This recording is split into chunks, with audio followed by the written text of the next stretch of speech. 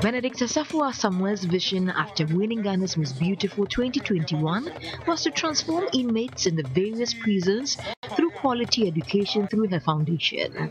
The climax at the Manhyia Palace, the seat of the Asantehene Satin State, the Queen Mother of the Ashanti Kingdom, Her Royal Highness Nana Makunedu Yarum III, the wife of the Asantehene, Lady Julia Osei-Tutu, as well as some top officials from the prison service.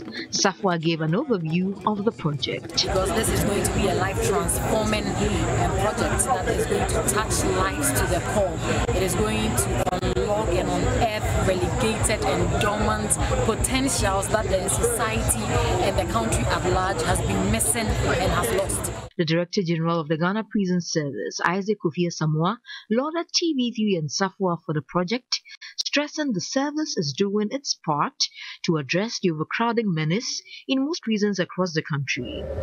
Recognizing the fact that the credibility of our correctional facilities is informed by the degree of rehabilitation and trade training regimes in place for inmates, the service has put in place programs including formal and non-formal educational opportunities in some of the facilities for the benefit of inmates.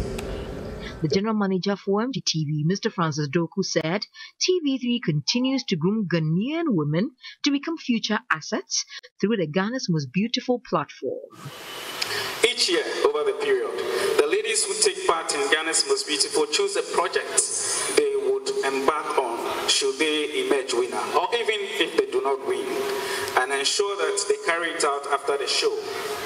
As a consequence, over the years, the Ghanaian society has benefited from many social interventions embarked upon by winners and participants in the culturally relevant pageant, Ghana Most Beautiful. The wife of Asantehene, Lady Julia Osei-Tutu, on her part, commended TV3 and Sarfoa on reforming the prisons initiative. We're glad she's going to be a big role model for our healing youth, who also have a lot to say when it comes to our social, economic development in our country. 275 juvenile inmates and 397 adult inmates have registered nationwide to write their final examination by the close of the year.